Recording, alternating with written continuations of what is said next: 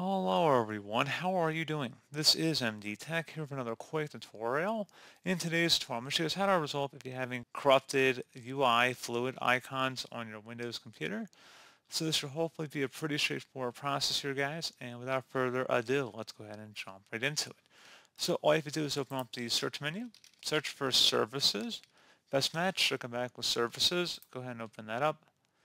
You want to locate the Windows Font Cache service, so it should be close to the bottom here, not too far from the bottom, and double click on it.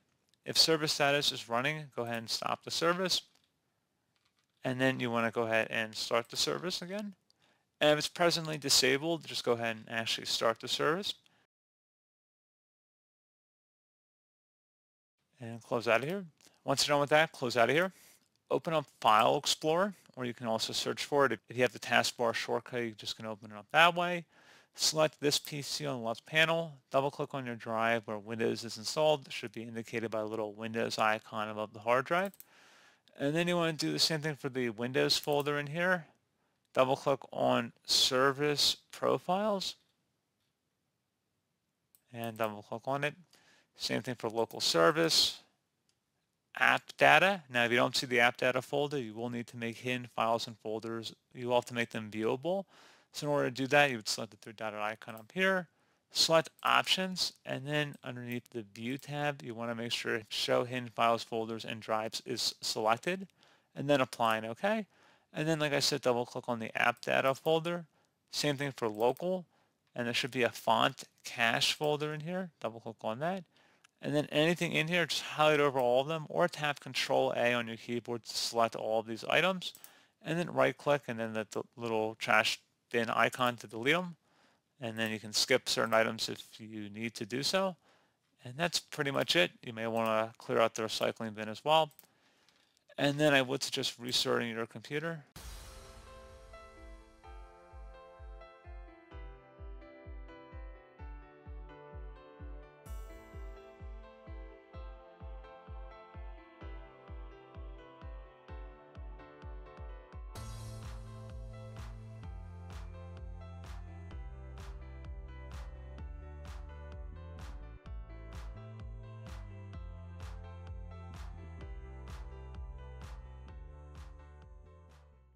Now you want to open up the search menu, type in CMD, best match should come back with command prompt. Right click on that and select run as administrator.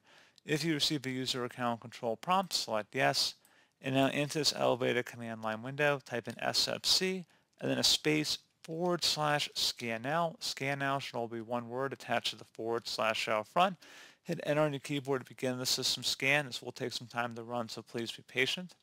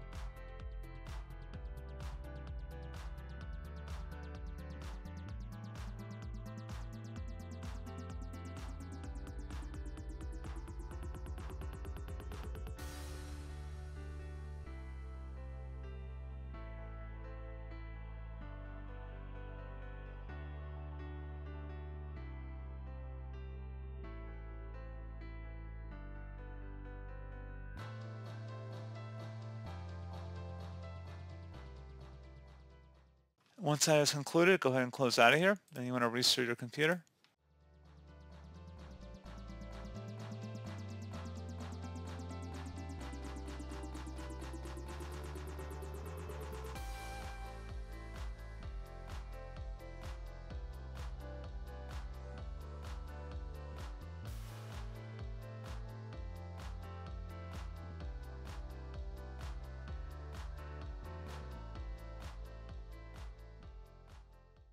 And hopefully your problem has been resolved at this point.